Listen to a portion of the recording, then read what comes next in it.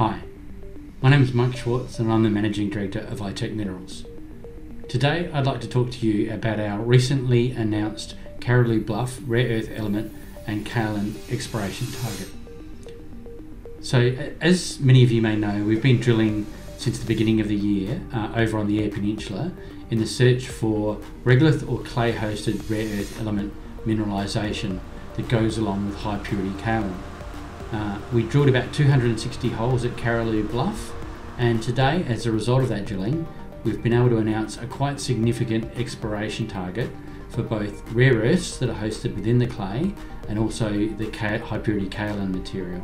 So that exploration target, which you can see here, is pretty significant. It's 110 million to 220 million tonnes at between 635 and 832 parts per million total rare earths. So it's a large tonnage and relatively high grade. So as part of that, we also have a kaolin component, and we measure that with the aluminium oxide assay result.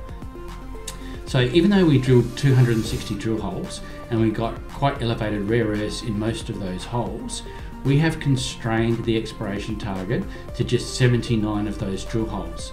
And that is because our model looks at having rare earths within the relatively bright white or high purity kaolin.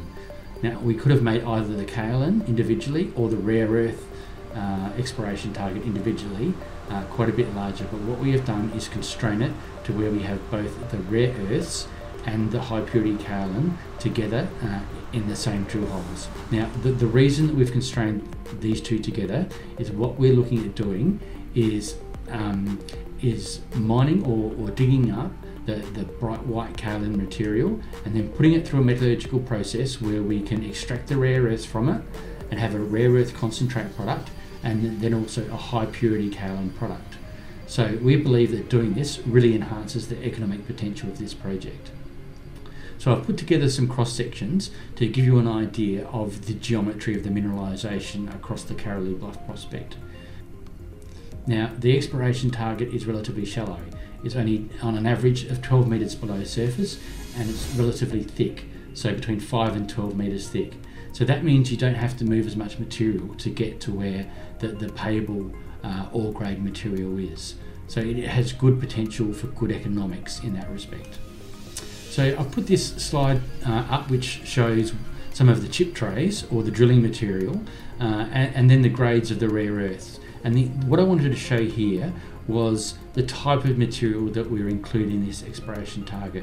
So as you can see from the diagram, it is that area where we have that bright white kaolin and also the enriched rare earths. That's the material that we believe we can get two products from. So even though the rare earths extend above and below these bright white kaolin zones, we haven't included that in the exploration target at this point in time. Now, what is important with this style of mineralisation that we have at Caralue Bluff is that it is particularly high in the key magnet rare earth elements. So that's neodymium, praseodymium, dysprasium and terbium. And together, those magnet rare earth elements make up 25% of the rare earth element basket, which has the potential to lead to a high basket price. So these are used in the motors of wind turbines and also in the motors of electric vehicles. So they're going to be very much sought after and in demand. So the next real critical step, now that we've got an exploration target, is to understand the metallurgy. Now this is critical because it will determine whether we can economically extract the rare earths from that rich kaolin material. So we currently have 120 samples undergoing metallurgical test work.